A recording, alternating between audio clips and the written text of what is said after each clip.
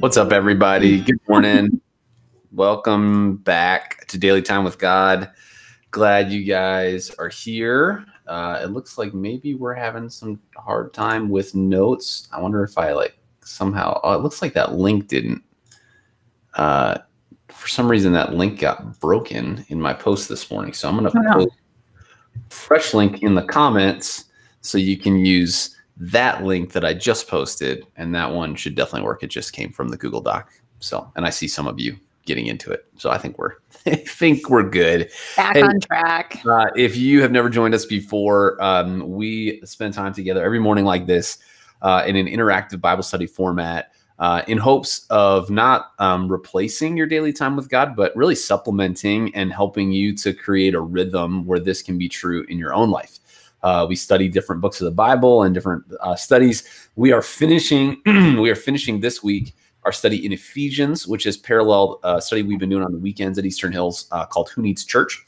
And so we've got just 3 more days in this this letter, which is awesome. And then next week, we're going to do some kind of Bible study basics before we start a new series the following week. So we'll do kind of a specific 1-week study on some stuff that you've seen us do, but maybe it's been difficult to replicate in your own Bible study. We're going to break down kind of what we're doing and how we're doing it, take questions. So I think it'll be good. I know it's going to be good. And thanks to Lisa, we are going to do another giveaway next week. So, just be on the lookout. Yeah. It'll be based on engagement and sharing and comment and all that stuff like it was last time. So awesome. Well, I am asking the question this morning, Lisa, are you a morning person or a night person? I'm more of a morning person. Okay. And so what does that mean? So in my old life, that meant about 4:30. I would get up around 4:30. Mm-hmm. In my new life, it looks more like 5:30. Yeah. That's good. I'm a morning person too. Same kind of deal. Like I get up right now about 6. But especially when I would do early morning workouts, because that was kind of my life-giving rhythm. But now all that gear that I do that with, if I do it at home, is in a place that's going to wake people up. So I can't do that super early in the morning. And so, but way more so than night. If we put our kids to bed at 8, if I could go to bed at 8, I would. That's, right. I'm just not. And there are sometimes we do, we put the kids to bed at 8:30 and we're already in our jammies and have our teeth brushed. We're ready for bed. I get it. Hey, let's say good morning to some folks. Good morning, Crystal. Good to see you. Good morning, Samantha. Good to see you. Good morning, Bree. Happy birthday, Crystal. Crystal, is it your birthday today? Happy birthday. That's awesome. I know so many people who have birthdays today. Same. Our staff and one of our former staff, I texted, a former elder that I texted this morning. It's, it's birthday day. Yep. Good morning, Greg. Good morning, Leslie. Good morning, Linda. It is Crystal's birthday. Look at that. That's awesome. Hopefully, Crystal, those notes working for you now. Good morning, Liz. Good to see you. Definitely more of an evening person. Mornings are hard. I could see that. Yep. I'm curious, because Alyssa's a night person, and if she could, I think she'd stay up till 2 in the morning and wake up at noon. So I'm just curious, when you say evening person, Liz, kind of what does that mean for you? Deb says evening, and that means 11-ish. That's good. That's good. Leslie, good morning. Good to see you. Dawn, good morning. Good morning. Leslie says an evening person, bedtime usually around 11. All right. I mean, when I hear night person, 11 still doesn't feel crazy late to me, but But I mean, 11 is when I'm waking up. Yeah. On those nights. So yeah. Go to bed at 9, wake up at 11, then just kind of hang out. Right. Yeah, that sounds terrible.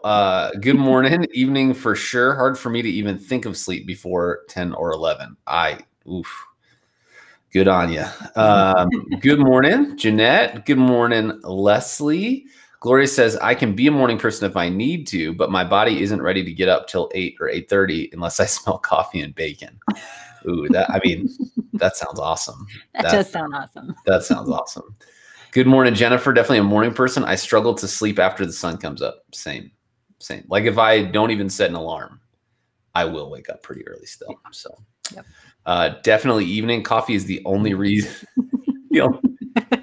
Is that supposed to be there are mornings? Is that what that is? I'm sure, yes.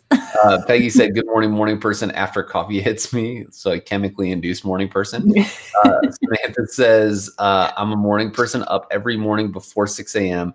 Quarantine seems to have changed that. I'm up at least midnight every night and sleep in till 8:30.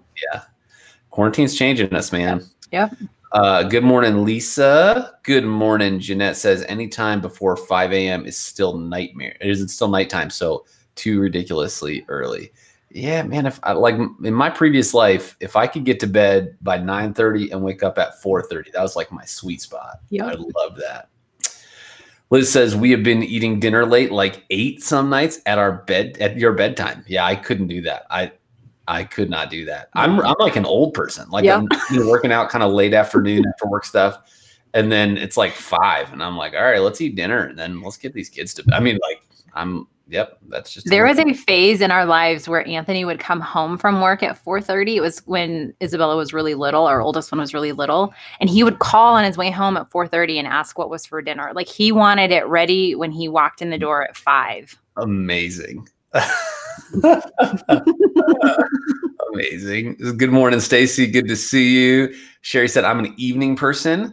Go to sleep between 11:30 and 12:30. Man, that seems late to me. But that's Alyssa for sure.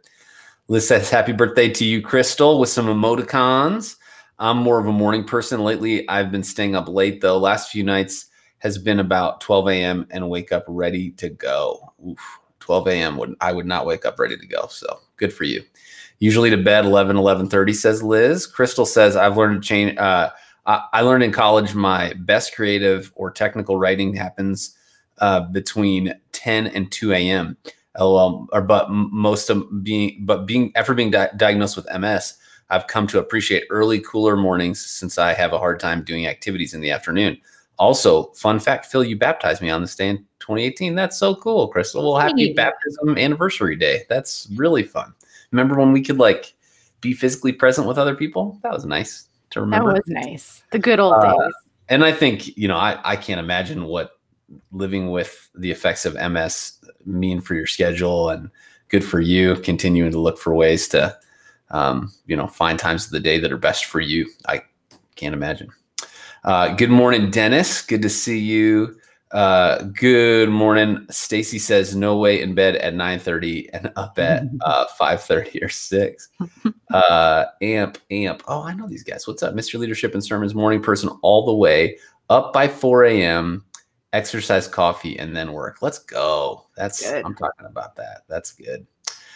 All right. Well, we are going to dive into Ephesians 6. We actually taught this passage this last weekend, but we kind of flew over it. It was this bigger kind of theme about kind of what we see is not always what we should believe, that there's some stuff that we can't see that we should believe. We'll talk about why that is. But this passage is the first time we've done this in the history of Daily Time with God. These 10 verses we're going to look at for 2 days. So we'll get kind of as far as we're going to get today, and then we'll pick it up tomorrow. You're going to see why that's the case. And you're going to see why in a 25-minute weekend message, I didn't try to cover 2 hours of content. So that's, good times. Good times. All right. But before we dive in, would you mind praying for us, ma'am? Yep. God, we just thank you once again for this opportunity that we have to be together. God, we thank you that we have your word that we can study together and that we can read and learn from. God, I pray that as we read, you would help us to understand some passages that feel a little foreign to us. We don't think about other realms and other things like this very often. And so, God, I just pray that you would give us understanding, that you would give us wisdom, and that you would help us to just figure out what it is that Paul was writing about and why he wrote it. God, we pray that you would be with each one of us today as we continue throughout our day in this very, very strange time, that you would give us the strength that we need to make it through today and to really stand out for you today. We love you and pray in Jesus' name. Amen. Amen. All right. So if you are just joining us today, 10-second summary, Ephesians broken into 2 parts. First 3 chapters, theological, how do I think? Last 3 chapters, kind of how do I live? Practical implications of that. Over the course of the last few days, we've been studying kind of this sequence from Paul of what does it look like to take off this old self and to put on our new self in Jesus. And that's going to be interesting, even as we think about this today. Like Paul's talking about kind of our wardrobe. Today he's going to talk about our armor. And then he kind of talks about what this new self looks like. And one of those key aspects is mutual submission. And then he really builds a whole lot of chapter 5 and then into the beginning of chapter 6 around what mutual submission looks like in all of these key relationships. What does mutual submission look like in our marriage? What does it look like with our kids? What does it even look like in their context? We talked about bondservants or slaves. Not that Paul was condoning slavery, but that he was talking about how we could show up, whether we were the bondservants in that moment or we were masters in that moment.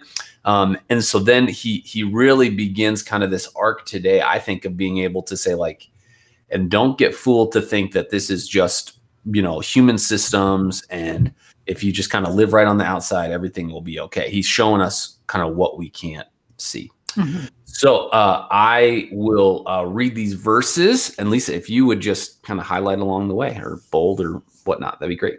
Yep. Paul says, finally, be strong in the Lord and in the strength of his might. Put on the whole armor of God, that you may be able to stand against the schemes of the devil. For we do not wrestle against flesh and blood, but against the rulers, against the authorities, against the cosmic powers over this present darkness, against the spiritual forces of evil in the heavenly places. Therefore, take up the whole armor of God, that you may be able to withstand in that evil day, and having done all, to stand firm. Stand therefore, having fastened on the belt of truth, and having put on the breastplate of righteousness. And as shoes for your feet, having put on the readiness given by the gospel of peace. In all circumstances, take up the shield of faith, with which you can extinguish all the flaming darts of the evil one. And take the helmet of salvation and the sword of the Spirit, which is the word of God. Praying at all times in the Spirit, with all prayer and supplication. To that end, keep alert with all perseverance, making supplication for all the saints, and also for me, that words may be given to me in opening my mouth boldly to proclaim the mystery of the gospel, for which I am an ambassador in chains, that I may declare it boldly as I ought to speak.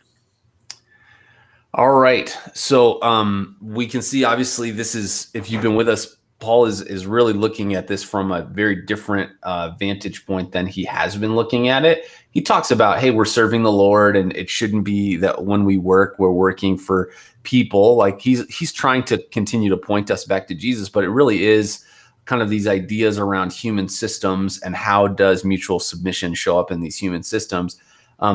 But he begins, interestingly, with this word finally in verse 10 in chapter 6, really focusing on the idea of what does it mean that he's kind of getting to this place. He's like, hey, we're going to end, just in a couple days, just a few verses after these. Paul is saying, like, I need to make sure you hear something. Like, one of the things I want you to have kind of last in your mind is this really, really important idea that the spiritual battle that's being waged is significant, whether you realize it or not. And what I often say when I teach this, I said it this last weekend, we're in this battle whether we're followers of Jesus or not. And some of us are feeling defeated. Some of us are feeling exhausted.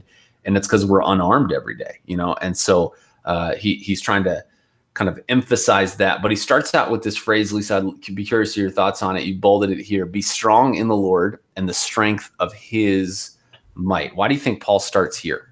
Yeah, well, I heard one of my friends say this recently. She said, I love how Paul starts with this idea of being before doing. He says, be strong in the Lord. And so it's remember who you are and whose you are. You are a child of God. And just this idea that our strength comes not from ourselves, but from God. And we've talked about how God has this infinite and endless strength, grace, mercy, whatever. So we have access to this infinite strength that he wants to give us. And that we are not left defenseless, that he has given us what we need for this battle that we have to fight. That's good. Yeah. And then we have to, and I wrote another note, we need to be fully dependent on God's strength. Maybe I said it, but we just can't do this on our own. Yeah, absolutely.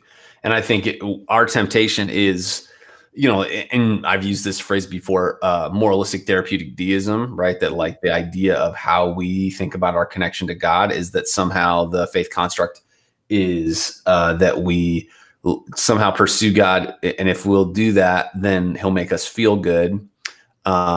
If we do good, and then he kind of will help when he can, but he's sort of like at a distance. The deistic metaphor is a clock. And so inside of deism, it's like God made the clock and then is like, okay, I'm going to walk away. And the clock kind of works. And you hear people, even Christians, will talk about it and be like, well, God's not going to interfere here. Like God can't do whatever. And God is intricately involved with everything. And so I think sometimes that idea, that false thinking, has us do our own strength because we're like, God, you're busy today. I get it. You'd help if you could, but you got a lot of things going on. So I'll take care of this. You hang out up there and I'll let you know if I need you.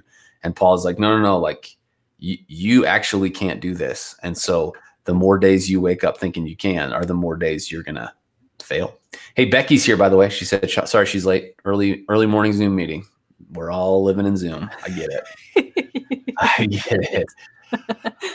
And then in verse 11, he continues, right? We want God's strength on us. But then he says, put on the whole armor of God. Tell us about that.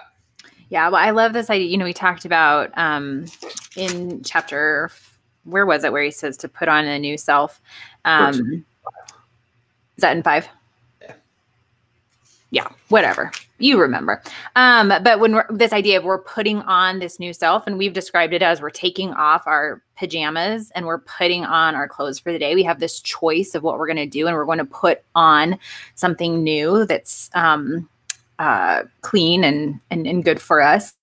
And here he uses that same, and I don't know if it's in Greek the same, but it's put on this armor of God. And it's not just pieces of it. It's not just pick up this part of it when you need it. It is put on this whole armor. And he's going to go in and he's going to describe each part of it. But really from head to toe, God has provided the essentials for what we need to have the defenses that we need for this battle that Paul's going to start to describe. Absolutely. And it is the same phrase, by the way, when Paul says here, put on, the idea of putting on before, same kind of deal. And it is interesting to think through, like Paul's talked about all these kind of like internal aspects of what it means to follow God in the new self, the like external indicators to show that we are doing that. And then here it's almost like he's saying, all right, here's the armor that you have to wear given the conditions on the ground to protect that new self, And I think that is just a really important, an important progression for Paul to communicate, and important for us to know, like, it's not that one is required, one is essential and one isn't. Like one actually makes the other endure. Gloria said, I was raised Catholic and went to Catholic mass, school and mass every day. Wow.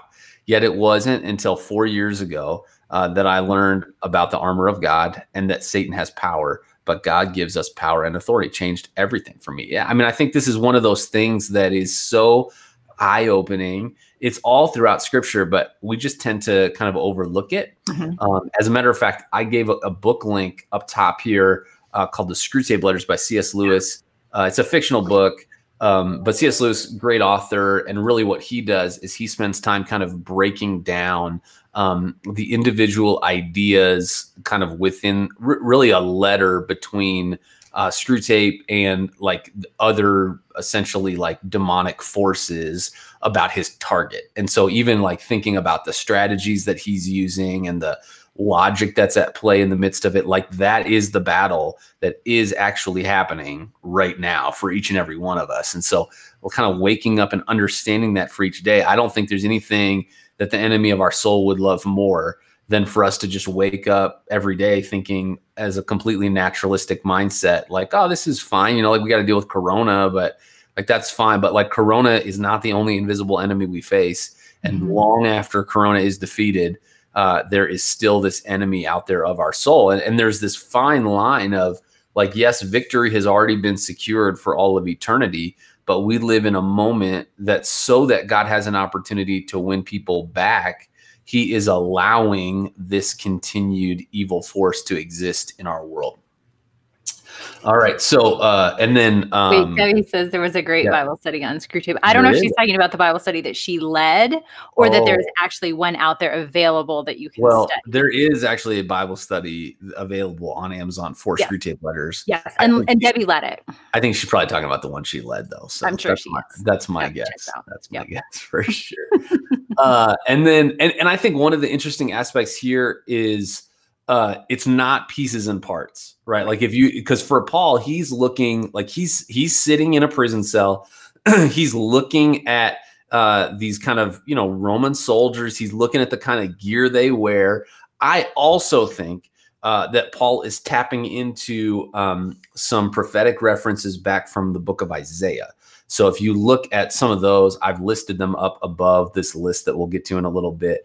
But I think that, like, for Paul, who certainly had Isaiah familiar, most likely memorized, he's tapping into some of that phrasing as well. But if you know about going into battle, if you know, like, you're not going to go, well, like, this time I don't need my shield, like the helmet's pretty heavy. You're going like, everything that I need, I'm going to have suited up because I know that I'm going against a force that can get me. And so I think that when we identify some of these things, there are going to be some aspects of this armor that are easy for us, that we do instinctively or intuitively. And then there are going to be some things for all of us that we don't necessarily do as much, think about as much, or apply as much. And I think the opportunity today is to go like, okay, so how do I reincorporate this aspect of the armor of God into my life? And I think what's really interesting here too is Paul is not describing an invasion battle.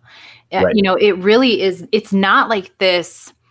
Anthony and I watch Band of Brothers every Memorial Day weekend. It's just a reminder for us of our country and how it was fought for and things like that. But it's, there's so many battle scenes where it's this invasion, and that's not the battle that Paul's describing here. It's this kind of this constant, ongoing, always happening. It doesn't have a start and a stop. It's just always. Well, and it's this insurgency, right? It's not like the front is somewhere else. Like, it's right here. It's right now. It's in your home. It's at church. It's in your workplace. It's in your neighborhood. It's at school. Like, it's everywhere. And so recognizing that, I think, is really, really important. Yep. Debbie said, stop it. And then Gloria said, Deb is an amazing teacher, and I loved that study. See, Deb, we can't stop it. Your fans are here. Debbie said, stop it, like, keep it coming. Yeah, that's what she means. It's a British thing. We get it. We get it. And then Paul says that you may be able to stand against the schemes of the devil. There's a couple things here, right? So as you read that phrase, what are you kind of thinking about? What stands out to you? Well, first of all, it's this image of we're standing. We're not in a place where we're on the ground. We're not sitting. We're not kneeling. We are standing. And when someone is standing, it's this image of standing strong. So there's that strength aspect to it. But then the schemes of the devil, Satan is described in different ways throughout the Bible. One of them is that he is a liar and that he is the father of lies. And so we're going to see that play out here. One of the things I've heard too is that the devil is clever, but not creative. And so he is using the same tactics that he used in the Garden of Eden, however many thousands of years ago with Adam and Eve. He is so clever, and he finds new ways to do the same thing, to tell the same lies, to help to make us doubt that God really has our good at the heart of what he is doing and how he is working. I'm actually going to link something in here. It's called If I Were Your Enemy. It's something Jenny Allen wrote a couple years ago when she wrote a book called Nothing to Prove. But it really talks about, hey, if I were your enemy, I would do this. I would attack you in this way. And if that didn't work, I would do this. And if that didn't work, then I would make you doubt who you are. And I've got it right here. I'll throw it in there. But it's such a great perspective of how clever and crafty Satan is, that he doesn't have our good. In fact, he hates us. And so his goal and his mission is to hurt us. And so even though we think like maybe that's not the case, it is. Well, and I think, there's some interesting stuff that when we kind of back away from this conversation and looking at this specific experience, I think something that's so important to understand is that I think it's Peter. He talks about how the angels, they actually look at God's relationship. Like this is the angels in heaven. They look at our relationship with God and it says they wonder. They're astonished by it. Because if you think about it, angelic beings live with God, but they weren't created in the image of God. Angelic beings live in some form of relationship with God, but they don't live in the kind of relationship with God that we do. And they have conditional relationships. The reason that we know they're conditional is because Satan was an angel, right? And he's a fallen angel, took a third of them with him, right? So we know that those relationships are conditional. The thing that's so crazy about humankind is that we screwed up a whole bunch of times. And because of Jesus, we have offered to us an unconditional relationship. Right. So we know angels are looking like, God, you're like crazy about these people. And it's kind of crazy. Like what's happening, you know? And then the devil who was like, hey, I kind of want to be like you. I think it's like, well, if the angels are confused by it, Satan and his demons are infuriated by it, right? Because they're like, all we wanted was to be a little bit more like God. And not only was he, now he's wasting his time on these idiots, you know? And so I do think that there's this like kind of seething, right? With the language that Paul uses elsewhere is that he's seeking for those that he would devour. Right. If he can't undermine our faith, he wants to just completely take us out. And so I think this kind of picture of unity and mystery and the body growing through love, the reason that Paul is spending some time on this is because those things are so easily undermined when we forget that we do have an enemy. And he's about to talk about what the enemy isn't, right? So what I think is so important is to understand, like, there is a plan for you specifically. Like whoever you are, whatever you're facing, there are demons, probably not the devil. He's a finite being. He's not God. He's not all powerful. He's not all knowing. To Lisa's point, I love that distinction, clever, not creative. But he has a hierarchy. Like it's a, you know, mid-level management scheme. It's a giant pyramid scheme that's going to end in hell. And so, like most of them do. And so he looks at this and says, hey, like I'm assigning this division. I'm assigning this area. We don't know how many demons there are, but there is a plan for how to get at you. They know what your weakness is. And so when we live every day completely unaffected, uninformed, we find ourselves ready to be absolutely taken out. Just one more thing. Peter describes Satan like a roaring lion. And I was reading something about this morning, and it was talking about lions are actually looking for the weakest of the weak. They're looking for the stragglers. They're looking for those that are alone and isolated. And so, I mean, this just goes into the whole kind of underlying theme that Paul has created throughout the book of Ephesians in unity, and that there's a reason that we are meant to be together, because when we're alone, we're separated and we're more susceptible to attack. Absolutely. And I mean, it's exactly what Paul was watching right in front of him with the Roman legion that was probably protecting him. So, by the way, Stacy asked, is your study somewhere online? I'm guessing she's talking about Debbie's. I don't think it's been recorded. That book is available on Amazon. Maybe we'll get Debbie to record her Bible study for Screwtape Letters. I mean, I've heard it was amazing. So, Bree said, I just bought Nothing to Prove. I just can't wait to read it. That's awesome. That's great. Deb said, yes, you can find it on Amazon. Your teaching series is on Amazon, Deb? On Netflix? That's amazing. Way to go. Deb, by the way, she loves this kind of stuff. So if you're feeling bad for Deb right now, don't feel bad. Gloria said, Pastor Phil, is it true that Satan can only see day to day and not the future? So I would say this: God has the ability. God exists. Well, we've talked about this. God exists outside of time. And so he's looking at every point in time, your highest high, your lowest low, the end of the world, the very first day of the world. He's looking at all of that, not like you and I live it day to day. He's looking at it all like a timeline in front of him. And he exists in every moment of it simultaneously. So just let that blow your mind up. That does not function that same way for Satan. We have no evidence to believe that it does. Now, Satan, he knows, like, he's seen the Bible, you know, like he knows the end.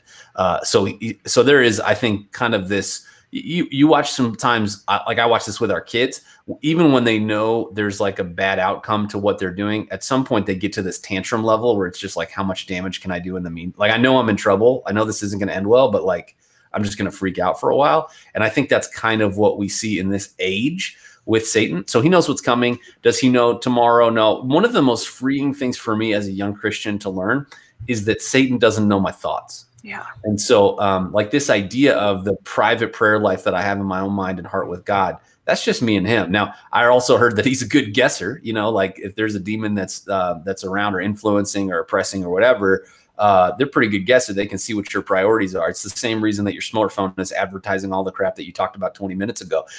You know, like there are these things, but it was really freeing to me to go like, oh, he's not inside my head, you know, and to know he's a finite, limited being. And then Crystal said that her note in her NLT says, to withstand evil attacks, we must depend on God's strength and use every piece of armor. Satan, a vicious fighter, checks for weak spots. He knows them all. Don't try to face him unarmed. And I would add what Lisa said, don't try to face him alone, right? Because it doesn't matter how much armor you got, you are outnumbered. Buffy said, good grief, the cheekiness is strong this morning. You know, here's the thing. Debbie will throw it right back to us very soon. It's 100%. It's 100%. Not in the corner crying at her house right now. Dom said, could share what the devil looks like from the Old Testament. Think it's Ezekiel. Yeah, I mean, I think that when we look throughout the Old Testament, we see lots of different portrayals, not just of spiritual forces or of evil. We see that show up repeatedly. Oftentimes in the Old Testament, you'll see it look like witchcraft, or you'll see it look like kind of divination is a word that kind of gets translated from the Hebrew. But it's also, you also see even evidences of Jesus, even before he was born. They're called theophanies, where you see the embodied God showing up. So like one of the most famous stories of it is Shadrach, Meshach, and Abednego in the fiery furnace. And it's like, hey, there's somebody else in there. Who is that? Like commentators think that was Jesus before he was born. So and then we're gonna look here for just a second. He says, for we do not wrestle against flesh and blood. Now, why is this so important? Well, I think it's because we get so distracted by what is going on around us, and we look at the people around us as our enemies. So whether that's, you know, we're seeing it right now with a lot of political stuff. We've seen it with people who look like us, act like us, don't look like us, don't act like us, believe what we believe, don't believe what we don't believe, you know, or believe what we don't believe. Like, we're always looking for an enemy to fight, and we are looking across the aisle here rather than like in these unseen places. And so Paul is like, stop being distracted by what you see. Start paying attention to what you can't see, because that's the actual battle that you need to be fighting. Yeah, absolutely. And I think it is true in our life right now. Outrage culture, I think, says, okay, so what's the next thing you should freak out about? You know, and so like there is a thing all the time. Like the thing right now is, are you wearing a mask or not? That's the current thing. Mm-hmm. Like you're either a mask wearer and you're freaking out at non-mask wearers, or you're a non-mask wearer and you're freaking out at mask wearers. And it's like, okay, I mean, let's have that conversation. Sounds great. But like that person is not actually your enemy. And I think when we make, I think the devil is just sitting back laughing at the state of our world right now, looking at like those idiots are all fighting themselves. Like they don't even realize that I'm here, you know? Well, and how much joy does he get to see Christ's church fighting each other on things that really don't matter in the end? He's like, oh, this is amazing. You know, I don't even have to do anything right now because you guys are so busy fighting each other on something. I can just kind of sit back and enjoy the show. Right. Absolutely. Well, and so here's an interesting distinction too. Eileen says, morning, well, Satan doesn't know our thoughts. Can't he also be in our head and put thoughts that are lies in our head? I would say he has the ability for sure to like whisper and influence negative thoughts to you, but he's not in your head. One of the things Dom is kind of talking about this Ezekiel text, he says that the devil he's not a dude with a red suit, tail, and pitchfork. As a matter of fact, Paul says that the evil forces, Satan and his demons, they disguise themselves as warriors of light. Yeah. And so more often it's like, oh, this seems like a pretty good idea. This, like when you think about even the biggest cults that we have today, they were oftentimes, they started because an angel came to them and shared a different gospel. And Paul actually says, hey, even if an angel comes to you and tells you a different gospel, let that one be a curse. You're like, did they not read that part? But anyway, so important to recognize that we're not like looking for some seedy figure to avoid. Like This is oftentimes coming to us. And I think the hard part is sometimes it's coming to us by people who are friends, by people who know Jesus and are followers of Jesus, that have allowed themselves to be influenced by the schemes of the devil. And so they're coming at you, and it just changes it, right? When somebody comes at you with gossip, when somebody comes at you with slander, when somebody is trying to grumble, and like you just think you shouldn't do that. We think about all those texts in Ephesians 4 where Paul was talking about that. Here he's like, no. They are being influenced by their old self, which is evil, and by the devil. And so recognizing like, okay, so what does it mean for me to be my new self and to put on this armor? It means I need to be on guard in the midst of all of this. Buffy says, like, I don't know that better than anyone. 20 years of love from that amazing one. Talking about Deb, that's adorable. Look at that. Bree said, I remember watching the Shadrach and Benny on VeggieTales.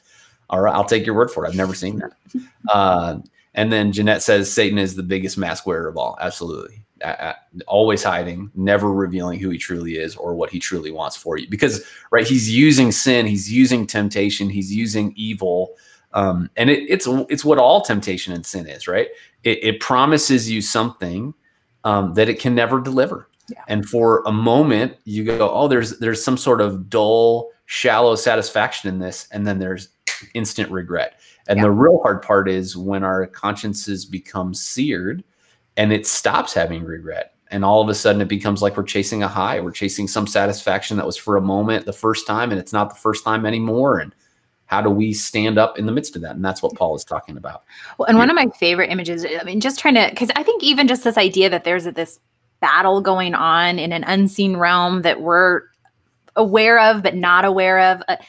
One of the things that helped me with this was in Daniel 10. So Old Testament, Daniel 10, there's a part where he's been praying and an angel comes to him and says, fear not. From the first day that you started praying, like, we've heard your prayers. I've been trying to get to you. I'm paraphrasing. I've been trying to get to you, but I got caught up in this fight with Michael, another angel who's fighting on your behalf. So I'm sorry that I'm late, but just so you know, God hears your prayers and we're working on it. And for me, I'm like, that's so amazing to know that these angels that are looking at God, like, what are you doing with the losers on the earth? Right. They're still fighting this fight for us in this unseen realm. And then God is like, hey, but you're part of this battle too. And here's what you need to fight. Right. And we're going to see that in a second, that some of what Paul is talking about here is not just evil forces, but to your point, like, there's these angelic beings that are twice the size of the demonic force, and they're battling as well. Yep. Becky said predators don't want to scare off their prey. And yet somewhere deep down inside, people know there's a problem and it's dangerous. And I think that's true, right? Like, there is this like really crazy thing where it's like, when you watch, you're watching like National Geographic on Disney Plus, and you see like the predator is stalking its prey little by little by little. And the thing that's crazy, right, is you want to yell through the TV because you're like, that thing is going to kill you. Like, you should run right now, but they're completely unaware. And I think the thing that breaks my heart, it's a great metaphor. The thing that breaks my heart is I feel like many, many Christians, that's the way they live every single day.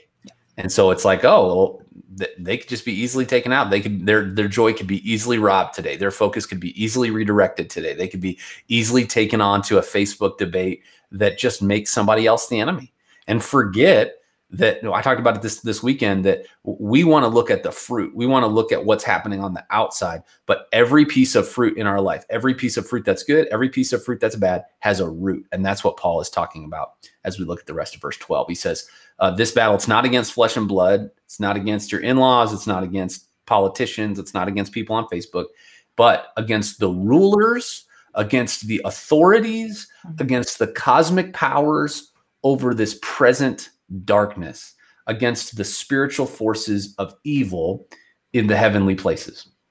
So when we see this, obviously Paul is kind of breaking it down pretty uniquely. So we don't know, right? We're not given a commentary by Paul to say like, well, what did you mean here? Some commentators have said, hey, is he talking about like the different divisions within the spiritual realm, that there's like, the commander versus the sergeant versus the foot soldier?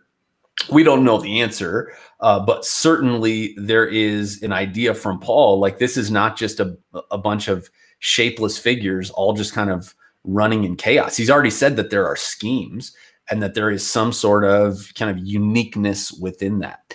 So as you even hear the language that he uses here, Lisa, how are you thinking about this kind of new battle as he's revealing it to us? Well, I mean, it's just it's a reminder that, like you said earlier, the devil's not fighting alone. It's not like he's just a lone ranger taking people out. He has allies, probably beyond what we can think or imagine.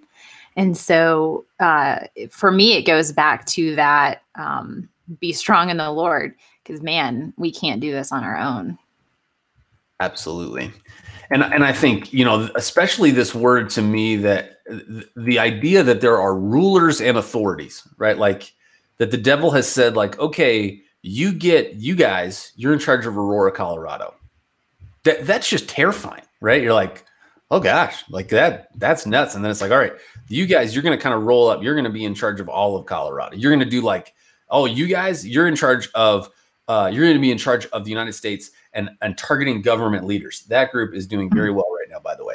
And so I think figuring out, like, okay, so there is this system that's in place that Paul is saying, you kind of can't wing it, guys. Like, the enemy of your soul is not winging it. The savior of your soul is not winging it. And if you want to just be the little deer sipping from, the pond in the middle between those two, it is going to go super, super bad for you, right? So I think that is so incredible to be able to sit back and go, okay, so this is what's happening. And then he says that there are these cosmic powers that we're battling against. But he uses this phrase, right? He says he's using two different things. One, he says this present darkness. Why do you think he uses this phrase? Well, I'm not sure if it's right, but one of the things that I think about is this idea that and the Bible has built this up throughout the beginning, but this idea of the difference between darkness and light. And so this reminder that this is that darkness that we've been talking about. And darkness is the opposite of light. It is the absence of light.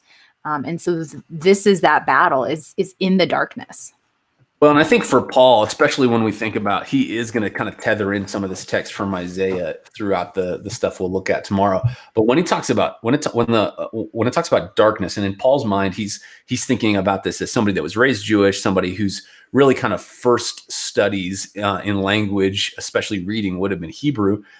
Darkness really points to ignorance, and light really points to knowledge, right? So you see this contrast. We think about it as evil and good, and that's true, but that's far more of like a Greek understanding of darkness and light. For Paul, within a Hebraic mind, things are not as divided as they are for us, but within darkness and light, you have this contrast between ignorance and knowledge. And so I think there is some idea of like, hey, right now this is concealed. We're in an era of ignorance, and we are like, there's all this stuff happening that's like, oh, I see this, I see this, I see this, but there's this stuff we don't see. And Paul's like, hey, we're living in a moment where people don't necessarily know. We're in a moment of ignorance. The only reason that the devil and his demons can even do what they're doing right now is because people don't know better. If this was visible, nobody would pick the demons. Like, that would be crazy. Right. But because it's invisible, we're picking the fruit rather than looking deeper. And so I think that really for us to be able to understand two things: one, there is ignorance in our present age. And then two, the present age is not the forever age, that there is going to be an end to this. We've talked about this, that church historians refer to the moment that we're in right now as the grace age, or the church age, in which God has extended human history for the purpose that no one would perish, right? Like, his hope, he's not willing. God's perfect will is that no one would perish, but that all would come to know him. That's God's deepest desire. That's what he wants. And so every day on planet Earth is grace from our God to us to say, hey, your neighbor needs to know Jesus. Your family member needs to know Jesus. Your coworker needs to know Jesus. Your classmate needs to know Jesus. And our opportunity is to grow closer in him as we prepare for eternity with him, and to help people who are close to us and far from him know him, right? And how do we do that? Well, we do good in our communities. We care for people, even through stuff like For Aurora, because that's what it means to be people of the light in the period of darkness. And that was a question I had. Is there a callback to, Jesus being the light and then us in turn being the light of the world?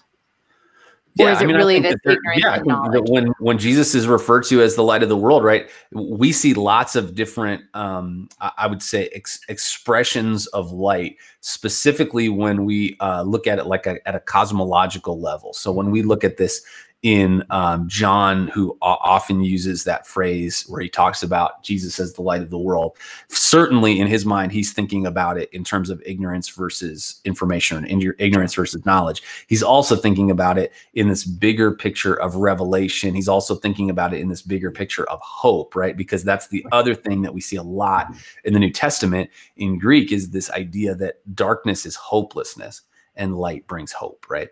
That light casts out darkness. Jennifer said, it's amazing how easy it is to live knowing something is wrong because it's familiar and change is hard. We can go a long time knowing deep down that something is off before a blow up forces painful changes. Big lesson. Pay attention when something is off. God is speaking loudly. I agree 1,000%. And I think that the devil and our old self would love us to think that sin, that compromise, that little indulgence, whatever it is, that you can manage it, that you have it under control. But the longer we sit in it, I mean, the more convinced we might be that we have it under control, the less we do. Jeanette said, speaking of spiritual forces, would you guys join in battle and pray for my neighbor Charlie? Lives in a group home 2 doors down and has a mental health disorder. He has asked for prayer and his visions have increased. He says, they have me trapped. I've been talking with him almost every day. Oh gosh. Yeah, absolutely. Praying for Charlie. That is awful. Crystal said, that is my prayer for my family, taking Lisa and Anthony's class tonight. Hey, look at that. That's great. And then Vicky said, why then are there chosen ones? Wouldn't he want to choose everyone then for a better chance of bringing people to him? I'm sorry, I'm still working through this. This is the right question to ask, Vicky. It's exactly the right question to ask. If God's perfect will is, he's not willing that any would perish, but that all will come to know him. Like, I'm not coming up with that. That's in the Bible. And then we read Ephesians 1. We're like, so how do those two fit together? And Paul's like, they fit together. You're like, wait a second. That's why I said, even when we're studying Ephesians 1, there is a divine tension in this. Like, if you talk to somebody that's like, oh, it's all human responsibility, God's got nothing to do with it. I'm like, well, I don't think you're taking some of these passages maybe as seriously as you should. And then for folks that are like, oh, God doesn't give a rip about people that are unredeemed, people that are unrepentant, people that are not going to become, he just doesn't care. They're not in his elect. And then I'm like, well, but there are passages that seem like, unless I radically reinterpret them, he loves everybody and he wants everybody to know him. So this is exactly the right question. The tension you're feeling is entirely appropriate. And I cannot resolve it for you. I am very sorry. I feel the same tension. I'm glad that there's a tension, though, to be honest. I think if we could figure out the soteriological implications of how God saves people, we've probably limited God. So, all right. We are going to finish here at the end of verse 12. So he says, against the spiritual forces of evil in the heavenly places. Now, at first read, when we think about the phrase heavenly places, we think about heaven, right? Mm-hmm. I'm assuming that Paul isn't talking about the fact that there is demons in heaven. What is he talking about here? Well, I mean, to me, I feel like it's those unseen places that we've just kind of been alluding to. And it's so weird. I don't know. It's so weird to me to think like there might be something evil right here. Right. And yet at the same time, there's a part of me that's like, I know it's there because I can feel it. So, and I don't know if that sounds weird. I'm sorry if it does, but there is this unseen realm around us. And I think that's the only way I know how to describe it. There's just an unseen realm. It is not demons in heaven. It is demons all around. Right. And I mean, I think because of like comic book movies, we can use language like parallel universe, you know, like it makes a little bit more sense, but it's like, it's not somewhere else. Like it's here. Right. It's right now. And I think sometimes what happens is we get into like weird mysticism and we like mix stupid stuff into this. So people are like, well, that's why I like going to church, because like demons can't go into God's house. And then it's like, well, building actually isn't God's house. Right. You are. So There's lots of conversation about what could a demon do in the life of someone that also has the Holy Spirit in them. Definitely can influence you and me. I don't think that it can possess us, but I think being able to like take a step back and go, okay, so like if everywhere I go today, there's good forces and evil forces all around me. And here's the crazy part. They are battling each other for you. Right. Like that's mind blowing. Like it's just like, hey, there's somebody evil in there and there's like an angel that's hanging around. Like, nope, not today. Right. And like punching that demon in the throat. Like that fight is happening everywhere all the time. Yep. And the manifestations of that we see in our world are just outward manifestations of that invisible war. Everything is. And the faster we learn that, the faster what we see on Facebook, the faster what we hear from people in our life makes sense. Mm-hmm. When you're like, where did that come from? Why would they say that? Why would they do that? Well, because there's a battle they're unarmed for. There's a battle that they're fighting without anything, and they're losing it. Right. Just like you and I do when we treat it the same way. Well, and we've talked a lot about how, you know, we are sinful people, that by the choice that was made in the garden by Adam and Eve, sin entered the world. And with sin entered these demons, Satan's forces of evil. To me, that makes sense. Like, oh, sin and Satan, they kind of all go together. Yeah. So, yeah, absolutely. Well, that was 3 verses. So, but I had a hunch we would stop right there, which is good. I mean, as you can see, it's hard. These are difficult conversations to have in bigger settings because, like, it's weird, So you're like, how do I explain this to someone that has like no faith construct? It means you got to slow down and you need to give, hopefully, you a chance to ask questions. Thank you for doing that today. And be able to break it down piece by piece and understand, like, because here's what I think is true. I think even non-Christians, one of the reasons that we see such a spike in not atheism, actually atheism is not what, like when you get into the none category that exists in the world, it's the fastest growing, not NUN, living in a convent, NONE, people that are non-religiously affiliated. When you actually get into those details, there's atheists that's like, I don't believe God exists. And then there's agnostics, which is like, God is a thing. I don't really know that we're going to know anything about it. The reason that there are so many more agnostics is because what Paul talks about in Romans 1 is true, right? This idea of a spiritual realm, this idea of God's created ability, like it's self-evident that you can't like look around and live in this world and be like, oh, it's definitely all physical, definitely a result of just random chance. Like at some point, I think it is self-evident that you look around and go, maybe I don't know it all. Maybe I'm not sure. I'm not bought into this idea or that construct of it, but like there's more than me here. And I think that's a good place to start. All right. So if you're watching this and you have prayer requests, things that we can be praying for you about, just like Jeanette shared, just drop those in the comments and I'll put them here. People actually pray for these even after we're done off of our time each day. So would love to include that there, as well as anything you're thinking about in terms of application. So today we kind of talked about the overall idea of the battle. Tomorrow we're going to talk about the specific aspects of armor. But as you think about that, just drop in kind of how you are considering applying it. Dom said, this is so important to know because we don't prepare and defend ourselves against things we don't know about.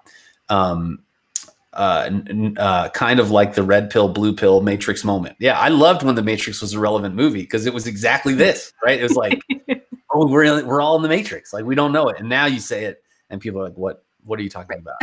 I don't know. So, yep.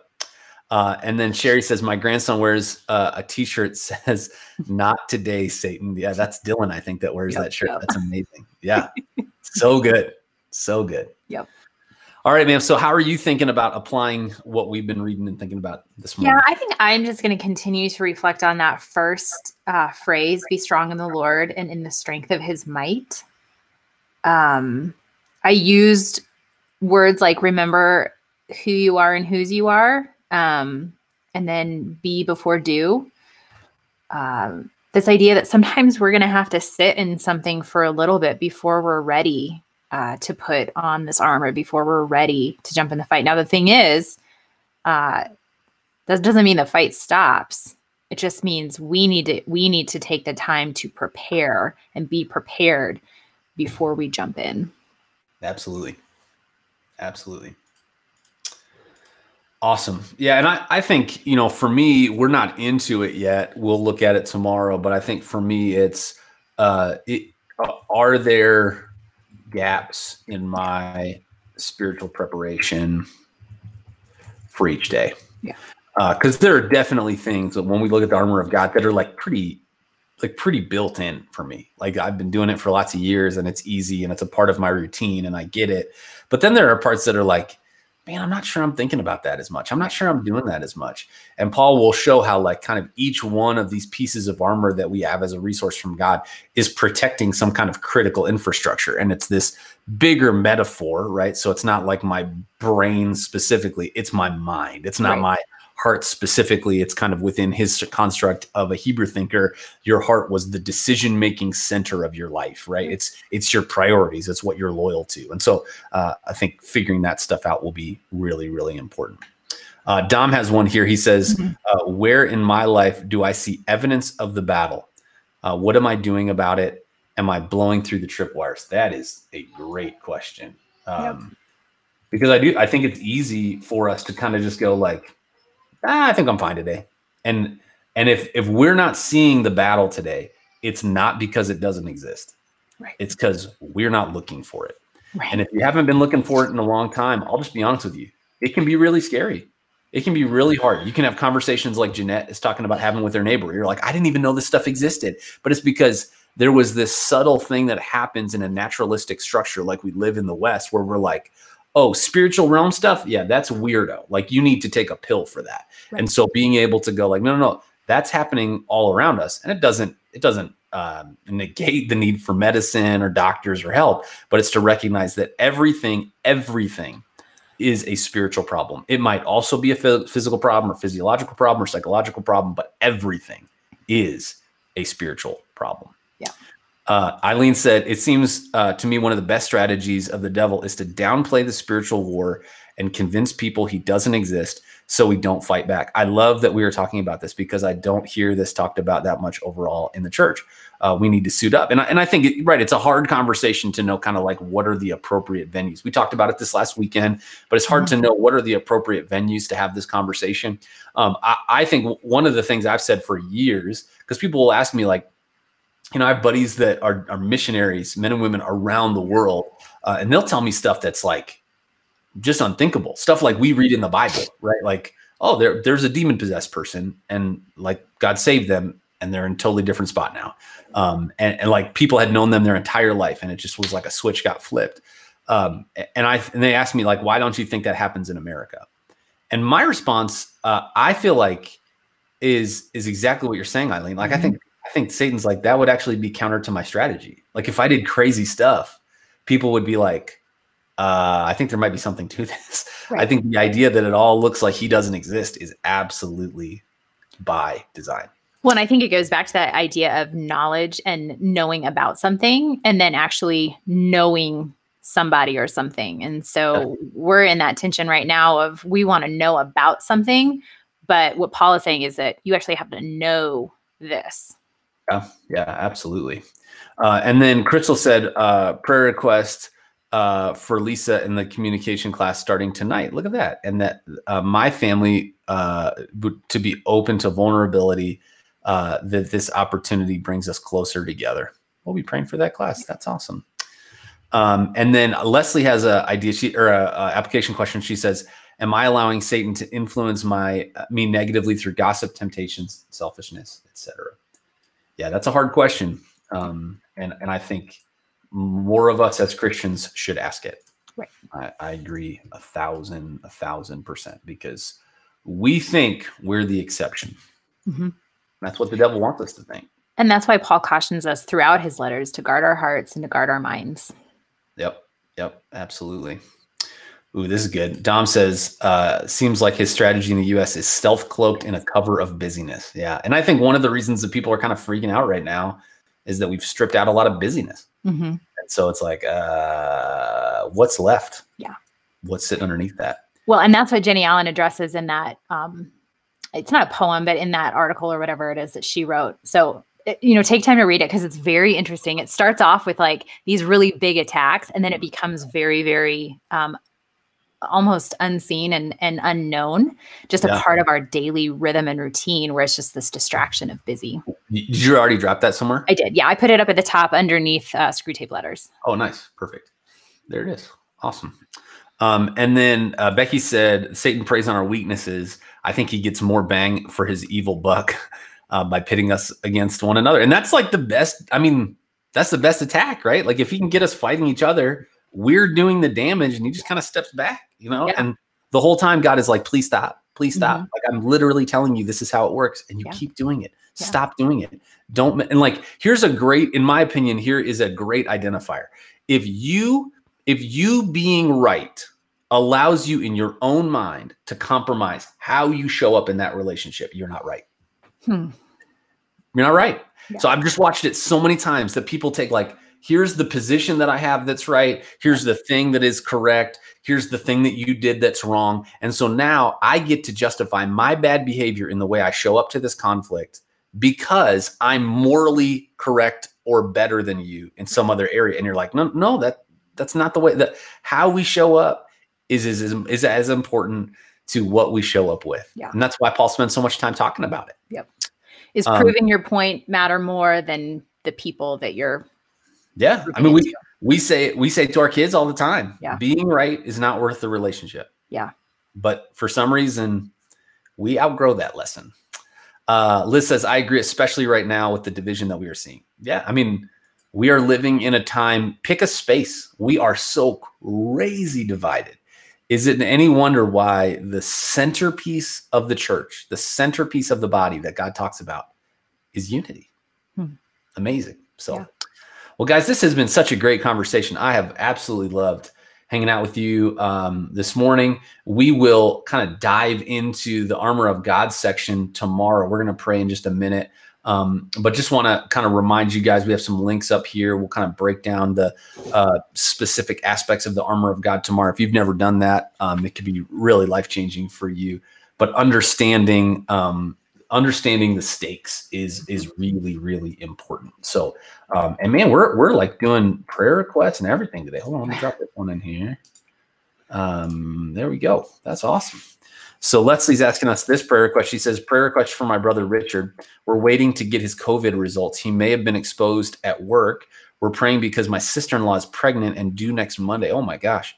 Our parents live with them and they're both in their 70s. We'll absolutely be praying for your brother. Wow. All right. Well, let me pray for us. I'll pray for these requests specifically. They'll continue to live on here. And then tomorrow at 8 a.m., we will start with verse 13. God, thanks for today. Thanks for the ways that we're able to, God, be able to, thanks to your revelation, look into what's happening that we can't see. And it takes faith, God. It takes faith to believe it. It takes faith not to discard it. But I think, God, we feel it. We sense it, that there's more going on than what we can see. And so today, whether that's our frustration or our discouragement or our disappointment, God, would you show up? Would you give us encouragement today? I pray for the specific areas of requests that we have. Specifically right now, we pray for Jeanette's neighbor, Charlie. I can't imagine what's going on in his heart, God, and how much of this is, in his mind, how much of it is physiological, but we know everything's spiritual, God. So we pray healing over him. God, we pray for his mind today. We pray that you would give him peace. We pray, God, that if there is evil influence, if there is a demon tormenting him, God, that you would send your angels to his side to give him hope, to give him healing, to give him a future. God, we pray for this class that Lisa and Anthony are going to get started with, and pray for the folks that are going to be in it, including Crystal and her family, that it would be really helpful and healthy in this time, God, where I think some of our challenges inside of family relationships and communication have been exposed because we're around each other so much more. Would you use that as an opportunity to dig in, to be able to get through what it is folks are facing? And God, we pray for Leslie's brother, Richard, that the results of this COVID test would come back and that they would be negative. And God, that the aging parents that live with them would be protected, that her sister-in-law who's pregnant, God, that she would be healthy, that, all the things, whatever hospital they're in, that they need to preserve in order to be together. God, that they'd be able to do that. That is scary for any of us, but certainly in those circumstances, that feels overwhelming. God, we pray for the rest of our day, that this would not be our only time with you, but this would just really, God, set our day to be able to spend it with you.